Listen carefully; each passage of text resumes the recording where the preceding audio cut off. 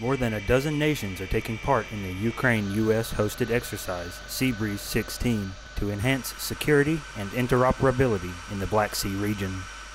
The main objective of Seabreeze 2016 is to bring the Black Sea partners together on a platform where they can practice and exercise operations together to help improve their interoperability and ultimately improve maritime security operations in the Black Sea region.